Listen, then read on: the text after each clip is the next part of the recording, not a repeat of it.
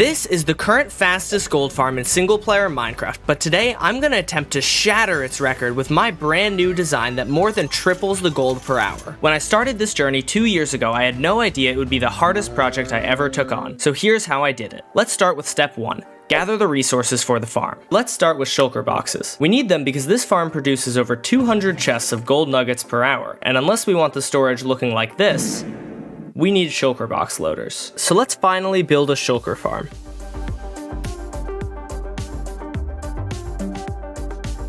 This shulker farm, designed by Ending Credits, may look finished, but it won't actually work until we put a shulker into it to power it. So let's go to the end and kidnap a shulker. I just found this end city, and now I have to bring a shulker from it to the overworld. To do this, I'm going to build a little roller coaster for the shulker to ride. Now I just need to steal a shulker and send it down the railway. Alright, this should work fine. Oh, it went through. Now we bring it from the end gateway to the end portal. Go. Now the shulker's somewhere at world spawn. Oh, there he is. We did it! And now we have to bring the shulker from the world spawn to just outside the spawn chunks. So let's get a shulker into a minecart for a second roller coaster ride. Oh my gosh, they duped again. They're out of control, guys. There are too many. We have to abandon the land. And now, okay, we got him on the track. Go. Yes. The reason we're bringing the shulker to here is because these are my spawn chunks, and they're always loaded, and shulkers count towards the mob cap, meaning if I build this farm in my spawn chunks, I'd never have monsters again, which I don't want, yet. It teleported. Now the farm should be working. Duplicate. Duplicate, I say to you. Now that the shulker farm is done and producing us shulker shells, I'm gonna chunk load it so it works when I'm not around, but I can still turn it off when I want hostile mobs to spawn. This farm isn't that fast, so let's go get other materials and we'll see how many shulker shells I got later. We still need shulker boxes though, and to craft the shulker shells into shulker boxes, we need something else. Slime. Huh? And that probably makes no sense, but it will soon. You might remember that I have a slime farm, but it literally gets me like 20 slime balls per hour, so since I need hundreds of slime balls, I'm just gonna build a much better slime farm designed by sanedragon. So let's get the materials for it. Actually, I already have everything except for glow lichen, so let's get that. Oh, sick, glow lichen. I guess slime farms require glow lichen now, so we're gonna build a little glow lichen farm. This is not the slime farm, believe it or not. Let's try out this nice little guy. I needed, I think, like 8 stacks of glow lichen or something for this, so I should be good. We've now gathered all the stuff that we need to build the slime farm, so we're just gonna go find a really far away swamp to build it in. Okay, so we just found a swamp biome. Yo! Frog party? What's up, guys? After I finished dancing with the frogs, I started digging a big hole for the slime farm to go in. Over there? I think so. The TNT did an okay job clearing this area, but I gotta clean it up manually. The reason I'm digging this hole is because slimes only spawn between Y51 and 69 in swamp biomes, so the hole is needed for the farm to work. Now I'll build the actual farm. This is most of it done, but now I have to build the nether side since this farm uses the nether to get the slimes up to the player's AFK spot so they can kill the slimes with looting. So we have to go and jump through this portal to build the nether side of things. Don't die. Protect me, true love undying. Oh my! Balls time. Everyone gather around. Bro's the slime king? Oh no, I'm not the slime king. Now let's build the nether side. Now we build the overworld side and then our slime farm will be done. Let's go ball production time, guys.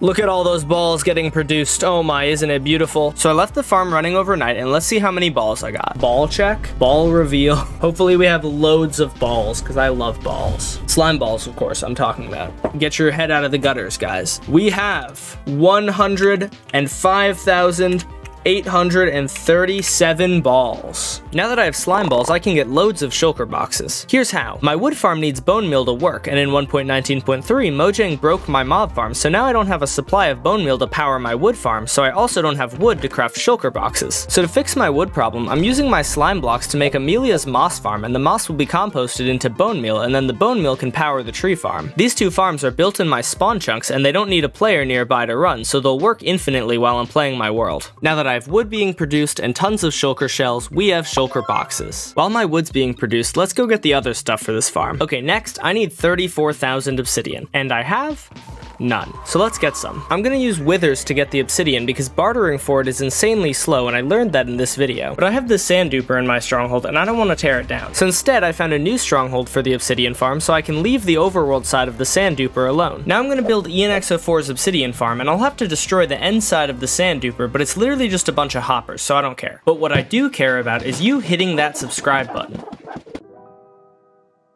Alright. Now we just run over here. So now it's working and producing 32,000 obsidian per hour, so I only need to AFK for a bit over an hour to get all the obsidian for this farm. But I want to put my sand duper back, so I'm going to AFK overnight until I have more obsidian than I could ever use, then I can put my sand duper back. Okay, change of plans. I look down and now I'm scared that I'll die if I leave this alone. So rather than staying up all night to make sure nothing happens to me, I'm just going to build a different obsidian farm that doesn't dangle the player above the void. So I tore down the other farm and started building Scorpio's obsidian farm. It also generates 32,000 obsidian per hour, so I used my newly acquired shulker boxes for a shulker box loader. We just finished setting up Scorpio's obsidian farm. We have 5 minutes to summon in our wither, and then we are gonna put these 3 skulls in, and then we just need to get far enough away that it hopefully will not attack me. Oh, it's working! Now I can AFK overnight far away from the wither and the void. While I AFK, let me explain why this obsidian is so crucial. Minecraft spawns mobs near the player until there are 70 in the world, so to get more to spawn in, we have to get rid of the existing ones as fast as possible. The less time the piglins are around, the more gold we get. Every gold farm tries to get rid of piglins quickly, but none compare to how fast the Glotzerify's gold farm does it. It gets rid of them so quickly because it has piglins spawn inside nether portals, meaning the instant they appear, they get teleported to the overworld, letting more spawn in. So the obsidian is for building loads of nether portals like in the Glotzerify's farm. But Dashpum, I thought this was your design. Well yeah, it is, because I made some huge changes to this farm to make it faster and to make it actually work for me, because right now, it doesn't work at all. But we'll get into the changes later. For now, let's see how much obsidian I have after a night of AFKing. Oh, how much is this?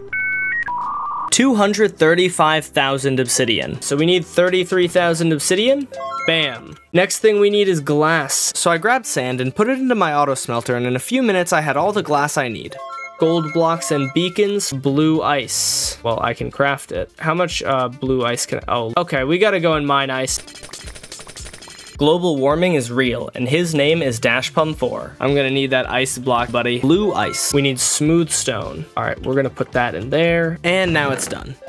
And the wood farm's been working in the background, and now we have all the wood I need. So now we have pretty much everything we need to build this gold farm, except I've been lying to you. I actually haven't designed the farm yet, so we need to do that before I can build it. Like I said earlier, the Glotzerify's design doesn't work for me, so let's fix that. It doesn't work for me because it requires one player to sit in the nether to spawn the piglins, and one player to sit in the overworld and kill them. And as you can see, I am only one man. So what if I used my big brain and made the player that sits in the nether to spawn the mobs also kill them? So that was actually very easy. All I had to do was take the killing chamber and move it from the overworld to the nether and put it at the AFK spot. Then I put a nether portal that piglins would teleport to in the overworld and added a water stream that brings the piglins to a different nether portal that teleports them up to the killing chamber in the nether. And then I modified the killing chamber to get higher rates, but we'll get to that later. For now, we have a new issue. The lag. It is awful. So let's fix it. Alright, it's been a few months and I am stumped. I think the lag is caused by the 1,000-ish piglins in the world at a time, and there's no way around them, so I think it's over. I've been watching you work on the farm, and I think that the lag is actually caused by the nether portals. As the theory goes, every single time an entity goes through a nether portal, the game checks all nearby nether portals to figure out which nether portal it should send the entity to. That causes the problem that for every entity that goes through a portal, there are over 1,500 nether portals of the game to check when the zombie piglins are returning to the nether from the overworld, and so that causes a ton of lag. Oh my gosh, it's doable then? Oops. So Zardor and I got to work. We realized that if we shifted the killing chamber 2 chunks over, the game would no longer check any of the spawning platform portals when teleporting the piglin to the killing chamber. This drastically reduced the lag, but created another problem that we'll talk about later. For now, I have some more stuff to gather for the new design before we actually start building it. Cobblestone walls, 51 powered rails. We need to get powder snow. Look at those beautiful powder snow textures. Powder snow. Soul soil. Next, I need a bunch of wither roses for this farm, so chicken pit time. This is too slow. Oh! I'm putting this wither right next to the chickens, and hopefully the wither's spawn explosion will kill them and give me the wither roses I need. You were supposed to kill them all instantly, buddy. Kill the chickens, thank you. These guys are so easy to kill, man. There are a couple chickens that escaped to up here. You either die to the wither, or you die to the lava. Good. I didn't get enough wither roses with the chickens, so now I'm gonna sacrifice some snow golems to the wither. So we have like 10 snow golems down there, I think. So if we place the wither like right here, will it kill all of them instantly? Bam. I'm gonna move over here. Oh, it did not kill them. Why did it not kill them, bro? Get him, wither. Dude, he's getting absolutely owned by these snow golems right now. After the wither finally won the war against the snow golems, I realized, oh, I got enough. Let's go. Then I somehow lost all the powder snow I got, so I had to go get it again.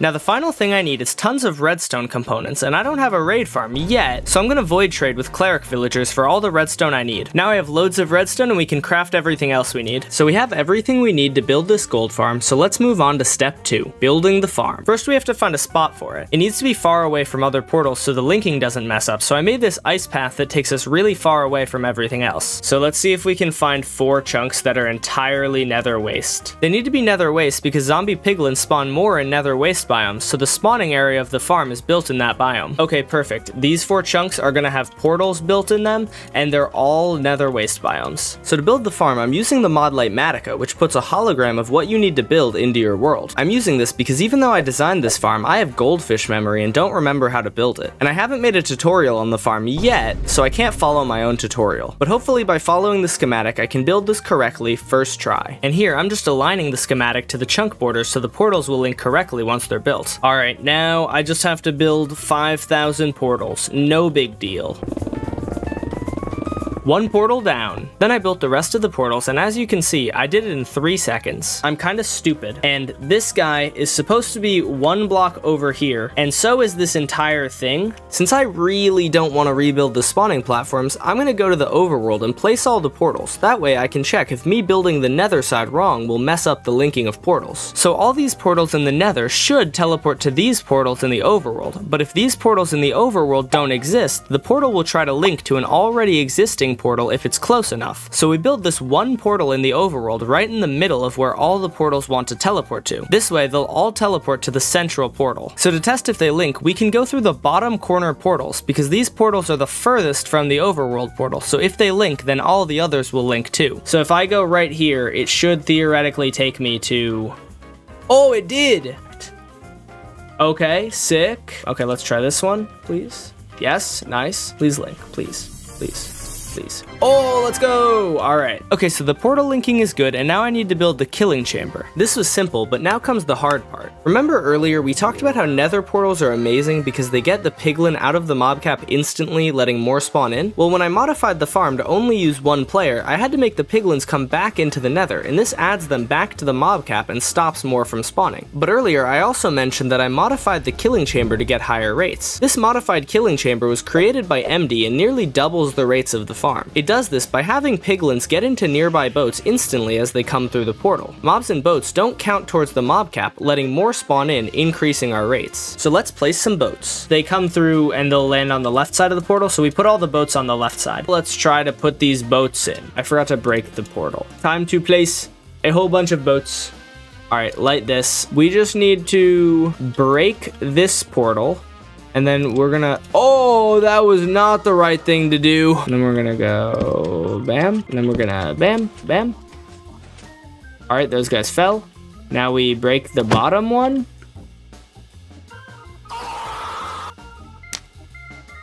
Back, like, oh, jeezums, I'm so stupid. No, why did I do that? I have to clean up 1,000,000 boats now. Let's break this guy. Getting me to actually be productive. Oh, Lord. Oh, please. Please stop it. Please stop. Let me out. Let me out. Let me out. Let me out. Let me out. Let me out. Oh, no.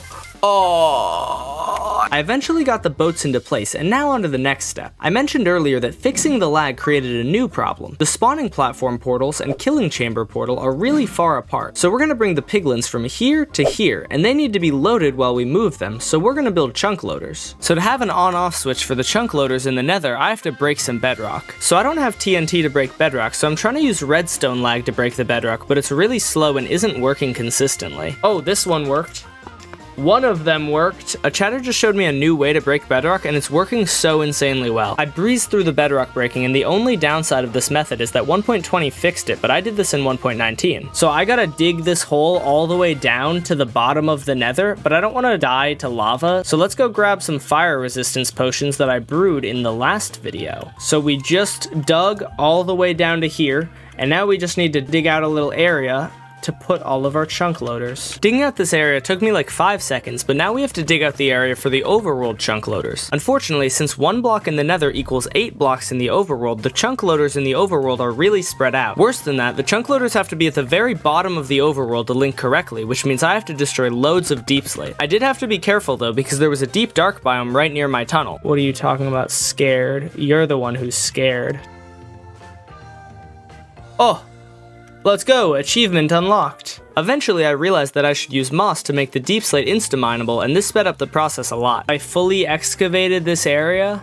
It's gonna be a little tricky to get these command blocks, but I'll find a way. Now that I'm done digging, I built the chunk loaders in the overworld and nether, and they work. Now we just need to make an on-off switch for the chunk loaders. So we're gonna send a signal through the hole we dug earlier, and to send the signal, we're gonna use these walls. How it works is we move this wall at the top, and it updates all the walls below it. Then we have an observer at the bottom that turns the chunk loaders on or off. Now we're fully done with the chunk loaders and onto the most important part of the gold farm, the overworld bridge. This complex bridge we designed pushes piglins from the spawning platform portal to the killing chamber portal really quickly. And to make this bridge work, we need more boats. These boats are important because if you position them perfectly, they'll take piglins out of the nether portal and put them into the scaffolding that brings them to the overworld bridge. Now, we just need to do our best to get all the boats in place. Break the bottom boat. Drop this guy. We can now break this, and then we're gonna push. Now we just have to do that on the other side. Push. Yes, I have gotten my boats in place. So now what we need to do is we need to place in some stairs. One more thing that we have to do is light this portal. The boats are still there. Let's go. Now I have to build 2 more of these. All 3 of these guys are done. We are going to start building this massive entity conveyor that goes all the way into the distance. And now we're done. And the farm should be functional, even though it doesn't have a collection system yet. But the farm isn't working. So apparently doing my best was not enough. In order to show why this is the problem, we're gonna make a copy of this world and then we're gonna hop into it. All right, let's hop into this world. It's not the real hardcore world, it's just a backup. So when I go into creative mode, oh my, he's cheating. So here's what the problem is. At this location, the boat spits the piglins back into the nether portal most of the time when it's supposed to spit the piglin into the scaffolding. What I discovered, if I place this in literally like 5 blocks to the side, but now it's on a chunk border so that the portal is in one chunk and this block is in another chunk. Now you'll see every single time they're gonna get into the right place. So you know what that means? We gotta move this whole thing 4 blocks over to the side. Let's go. One problem though, all the items from breaking the bridge are falling and I need to pick up all of them to rebuild the bridge, but they fall between the bamboo, so you know it's a really good idea? We should burn down this forest so that it's way easier for me to collect all the blocks at the bottom. I've been suggested a more efficient way to burn down this forest. Alright, let's go to right here. So the strat is to pour lava off the top of tall trees and the lava flows down and burns everything around it. And this strat worked really well, just look how clear this area is. Now let's break this bridge. We have finally destroyed the whole thing. Now we need to rebuild it 4 blocks forward.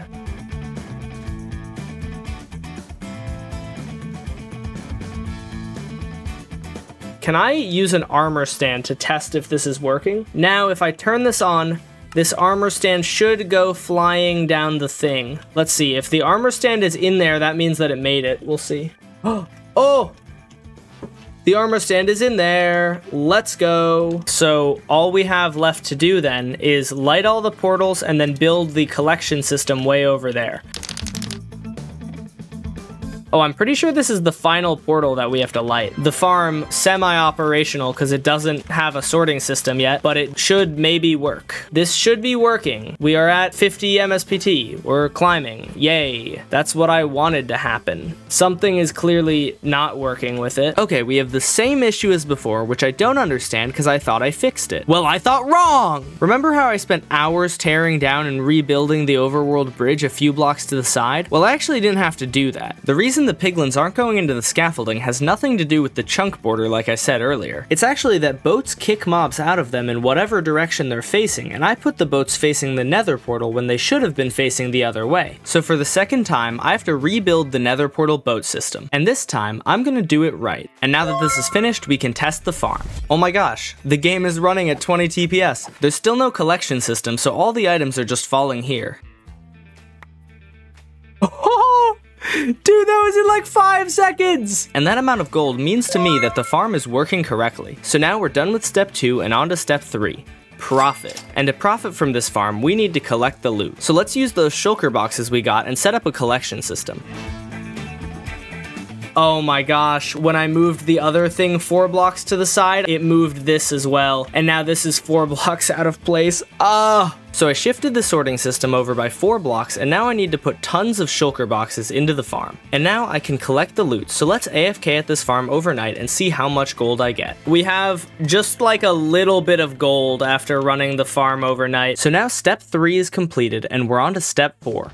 Get revenge. And if you're wondering who I'm getting revenge against, it's zombified piglins because they killed me in my last hardcore world. And I got revenge on them by killing 1,000,000 of them, but honestly, killing them was letting them off easy. So I want to build a gold block city for piglins to live in for eternity. And that sounds pretty nice. But guess where the gold is coming from? This means that wherever they go, they're stepping on their dead friends and family. So to build this city, I need a ton of gold blocks. Lucky for me, wait, this is all nuggets, and it's gonna take me hours to craft all this into blocks. So instead of spending 2 hours crafting gold nuggets into blocks, I'm gonna spend 20 hours designing an unrivaled auto crafting system. You gotta be kidding me. Well, the crafter isn't out yet, so we still need a way to craft all the nuggets into blocks. Fortunately, I'm really good at Minecraft. How are you doing that? I'm like the Flash, and I'm so quickly crafting that you can't even see me moving. Just kidding, I'm using a mod that makes the player craft really quickly. The mod is limited though, so we have to do the crafting in 2 stages. First, we craft all the nuggets into ingots, and second, we craft all the ingots into blocks. But it isn't that simple. As I craft the ingots, the mod throws them out of my inventory, and as they build up, my PC goes boom. So we need to do something with the ingots as we craft. So here's what I came up with. The ingots get picked up by hopper minecarts that roll into an unloaded chunk where they won't cause lag. When I'm done with stage 1 of crafting, I flick this lever. This lever makes you subscribe, and also makes these machines push hopper minecarts into a loaded chunk one at a time. Then the minecart gets broken and the ingots are brought to the player who crafts them into blocks. This means there aren't many items in the world at a time, which stops my computer from being a jet engine. So let's add the crafting station to the item sorter and get to crafting. The crafting station works great, but unfortunately when I designed it I didn't account for me being an idiot. I accidentally broke the crafting machine several times, and while fixing it I burned a lot of the gold, so overnight I should have gotten around 30 shulker boxes of gold blocks, but I actually only got 10. That's still more than enough for the gold block city, so let's get to work. I'm building walls around the city so piglins will be trapped here forever, even though I have no idea why they'd want to leave. And now I'm building some lovely houses for them to live in, but you can't forget doing some interior design. So we're gonna make a nice little gold block bed, little gold block chest, some gold block furnaces. Wow, look at this beautiful home. And now the gold block city is done, but we just need some piglins to live in it. The plan, we're gonna set up a spawning platform down here. We're gonna wait up there. Lots of pigmen are gonna spawn. Oh, see, we got a few of them there. We're gonna name tag them. Hey guys. Bam, bam. But these names are pretty boring, so leave name suggestions in the comments for them and your name could permanently be in my world. And now we're gonna punch one of them. And then I'm just gonna lead a little train all the way to over there. Okay, we got him in. If I come over here and I just do a nice little one of them. Hee hee, they're trapped forever. Welcome to your new home, everyone. Now step 4 is done and we move on to the most important step. You clicking here to watch the whole series or clicking here for more piglin torture. Also click like and click subscribe. Thanks for watching.